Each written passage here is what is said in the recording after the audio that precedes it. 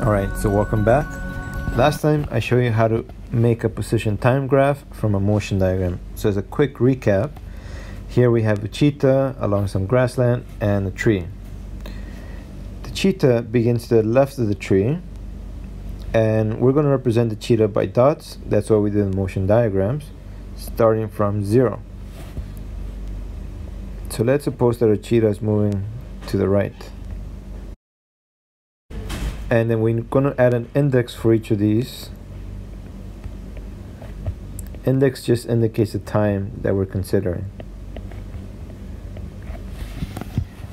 From a motion diagram, how we draw the position time graph, you need to think back to the movie Inception, which means things are rotated. So let's copy this and rotate. Now we're going to add our position time graph, so we're going to make the vertical axis going to be position, and the origin we're going to set it right where the tree is. This is our 0th time with our 0th position, and vertically we're measuring position, so it's D, and horizontally we're measuring time, which is T. Alright, so what we do, now we're going to make a few labels along for time and a few labels for horizontal position, but here it looks vertical, right? But since the cheetah starts from the left of the tree, we can represent that with negative numbers. So let's include negative numbers as well. Okay, so now we're going to be plotting and at time 0, that's where the cheetah first begins. And okay, so that's the initial one. Let's do it for 1. So we have a new point for 2 seconds, at 3 seconds, at 4 seconds, at 5 seconds, 6, 7, and 8. And as discussed before, we want to create a line of best fit to represent the trend the best way we can. But notice that there's kind of like 2 different spacings, right? At first it's kind of consistent, then the spacing gets larger consistently. So let's try to see if we can find 2 trend lines. So starting from the initial position, and then from time 5 onward. So notice that these 2, they're both linear relationships, but the steepness of it varies here.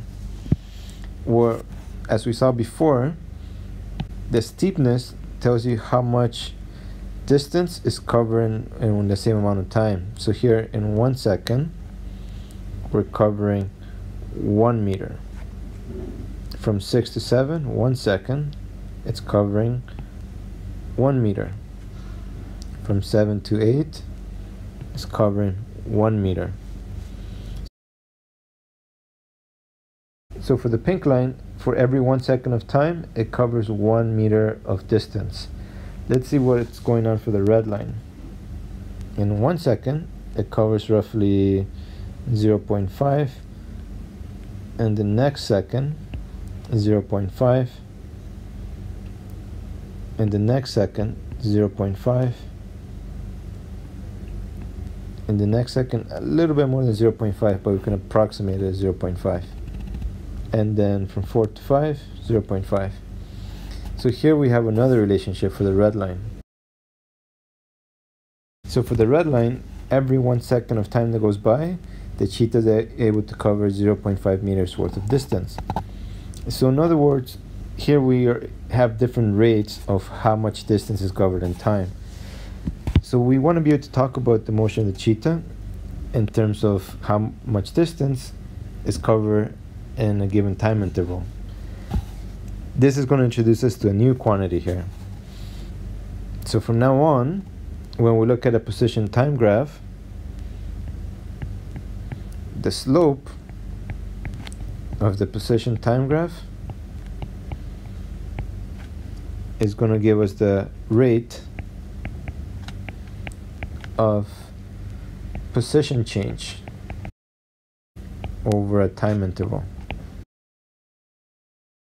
So we can do better than this. The slope of the position time graph, we're going to represent this quantity by the letter V, and the rate of position change over a time interval, we can write this as the change of position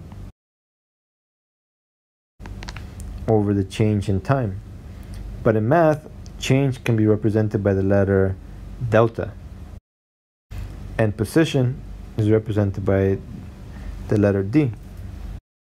So this new quantity, displacement over the change in time, which we gave the letter V, is the velocity of the object. So now we derive the new quantity, which is the velocity, which tells us how quickly an object changes its position with time.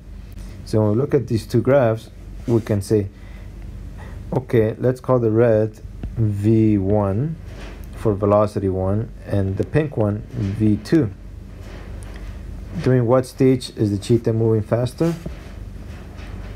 Well, when the slope is steeper, which is V2. So V2 is greater than V1. So V2 is faster than V1.